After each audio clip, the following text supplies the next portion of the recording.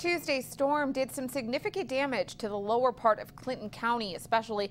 One of the hardest hit areas was the MPC Cashway lumber yard, but many of the homes nearby were damaged. Alyssa Fensky shows us the aftermath.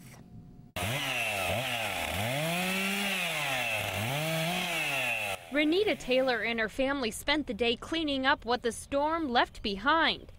And my solar cover was in the pool. I'm missing siding. I have fence blown down. I've got 4 trees snapped in half. She actually fared better than her neighbor, whose barn was completely ripped to shreds.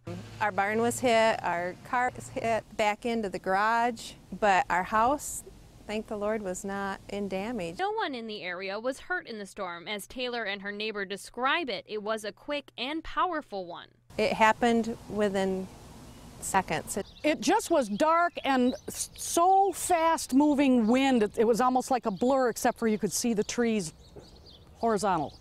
Downed trees and debris marked pretty much a straight line between the barn and MPC lumber, the area that was actually hit the hardest. Quite a path of damage over from Ingersoll Road to the southwest through the MPC lumber property. It's been confirmed that the damage to Taylor's property, the barn, and MPC lumber was caused by straight-line winds and not a tornado. But not everyone is as convinced. If it wasn't a tornado, then it was awful close to one. In Clinton County, Alyssa Fensky, Fox 47 News.